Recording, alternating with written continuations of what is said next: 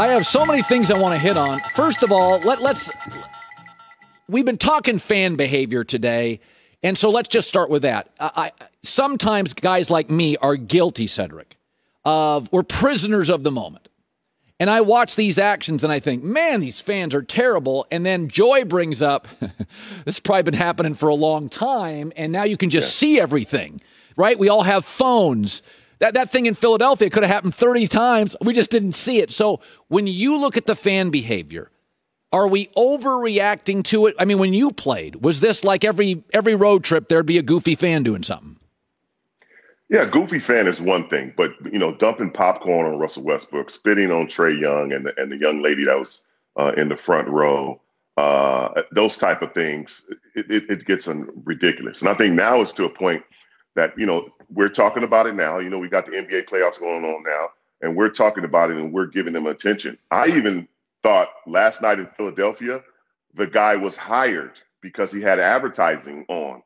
The other players the other fans, they had on jerseys and, fan stuff. This guy had an advertising shirt on, like he was just trying to get, a couple of hits and then people noticing that company. So this guy might not have been, you see what I'm saying? Like, right there, he's trying to advertise knowing that this is going to get played on every national television show. It's going to get replayed off of phones, all that stuff. So I think that's when it's going to get really dangerous where guys are trying to, getting paid to run out and do some things.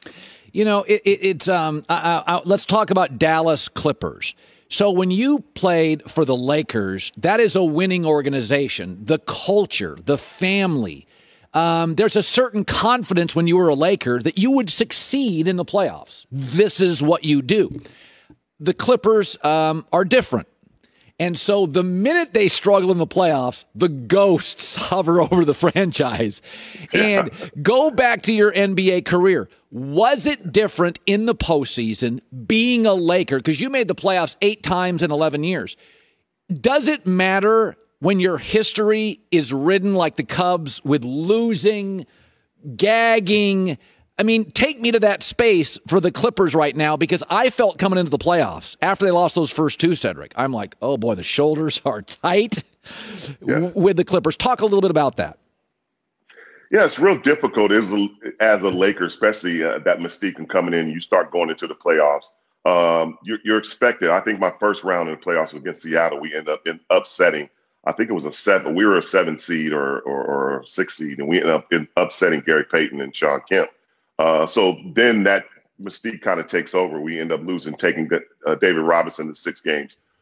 But I think the most important thing about, playing for a big organization like that is understanding your expectations and what they are. I mean, obviously we made the transition from the Magic era and then on to the Shaq and Kobe era, and they weren't expecting us to be this. The Clippers come in here, they make these transactions, Kawhi, George, they let Doc go. They're looking for a championship. I don't think our Laker fans were looking for a championship with myself, Nick Van Exel, and the rest of the guys. We weren't looking for a championship. That's why they love watching us so much. But they are looking for a championship. When you go into the beginning of the season press conference talking championship, and then you lose your first 2 games, it puts a lot of pressure. But what it also does, it brings you guys together. And I think that's what the road trip did. Maybe if they lost the first 2 in Dallas and then went back to LA, that might have been a little different because they had time to separate from each other and not be on the bus, not be on the plane, not be in a hotel room together. I think it really brought them closer. And then when you're the enemy, you coming into dangerous territories because AAC was rocking those 2 games, 3 and 4. It brings you guys closer together, and I think that's what they did. I want to talk about Luka. So he was an international player, and he was very, very young. And I've talked to your boss, Mark Cuban, about this. So it's how crazy. You go from Dirk, the best international guy, to Luka. Yeah. And, Mark said there's some things we learned with Dirk Nowitzki we won't do again, how to protect him, how to promote him.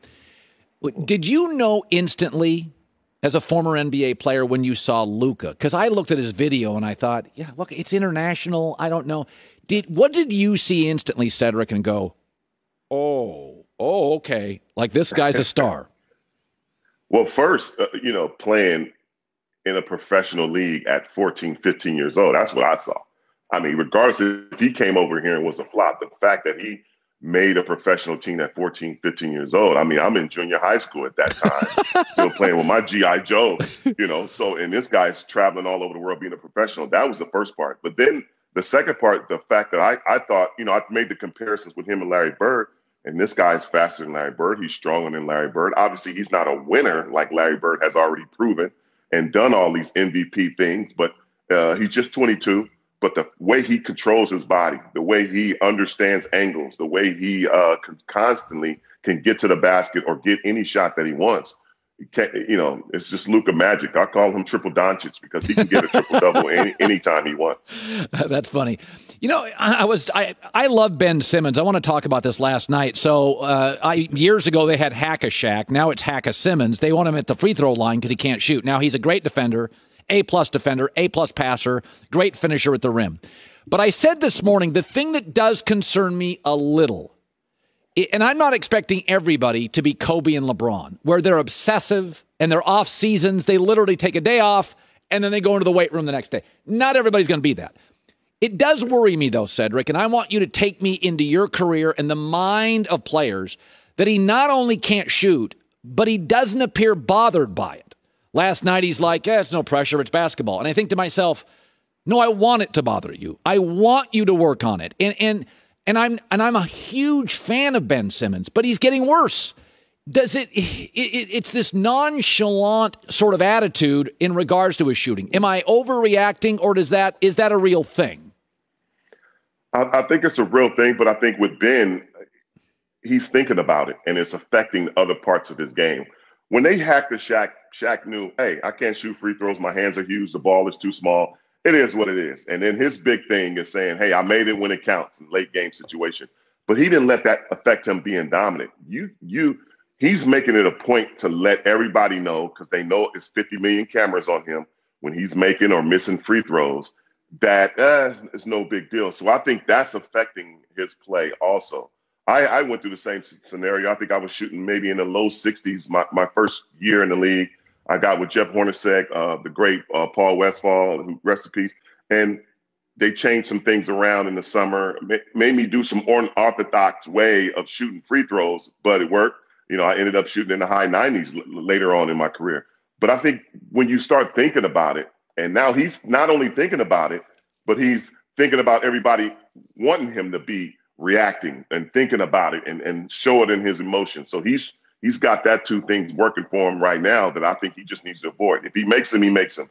There's more important things that he does on the basketball court than make those free throws. And sometimes psychologically, some of the coaches are fouling him on purpose just to get his psyche going and maybe make him make mistakes on the floor. Cedric Ceballos, the vice president, corporate relations with the Mavs, 11 years in the NBA, a dunk champ, an all-star, got to the finals, 93 with the Suns. So I said this, when Chris Paul has been on the floor and healthy, give me 30 minutes.